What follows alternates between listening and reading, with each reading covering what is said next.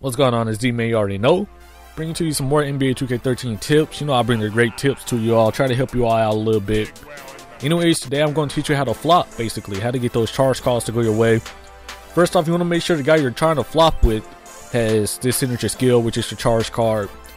It basically makes the player a better flopper. So people like Marcin Gortat has it. Luis Scola, you know he has it.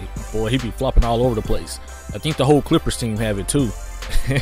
If anybody remember that playoff series. But anyways, I'm not saying that this charge card is necessary, but it'll just help the case a little bit more. But anyways, let's get into the gameplay.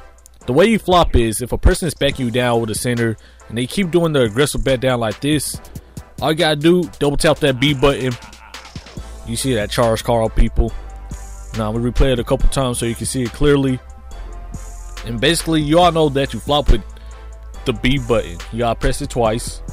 But if you time it correctly, when somebody's doing an aggressive back down, your guy will just fall over, and sometimes they'll call it charge.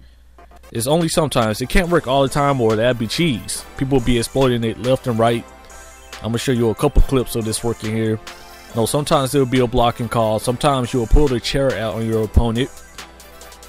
But it's basically simple. You know, 2K didn't tell us how to do this. They said it only works certain ways, and I'm guessing this is one of the ways right here. You know, if somebody keep doing an aggressive bat down with Dwight Howard or Blake Griffin or any big man, just double tap that B button, get that charge to go your way, get your flop on, son.